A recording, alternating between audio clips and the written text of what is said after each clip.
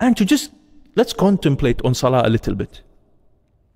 This act of worship has virtues in it by itself. You doing Salah is a virtue. And inside the Salah there is a virtue.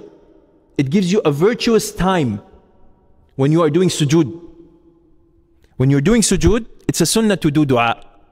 Do dua to Allah generally. That's a virtue. طيب, before Salah, doing wudu is a virtue. صح? Get rewarded by it. طيب, walking to the Salah is a virtue. For the Prophet sallallahu alaihi wasallam said, well, for every step you take, you get rewarded.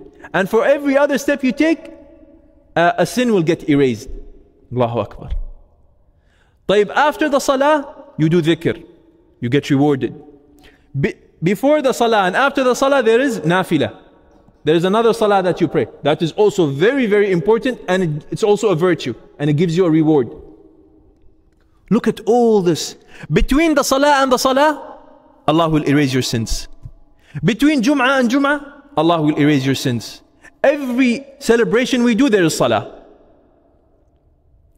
Eid al-Fitr, Salah. Eid al-Adha, Salah. Kusuf, Salah. Jum'ah, Salah. In Ramadan, Taraweeh. You notice that Salah is a big part of a Muslim's life. And that's why it is very, very problematic if we say a Muslim doesn't pray.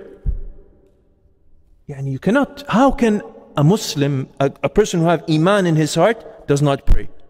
Cannot.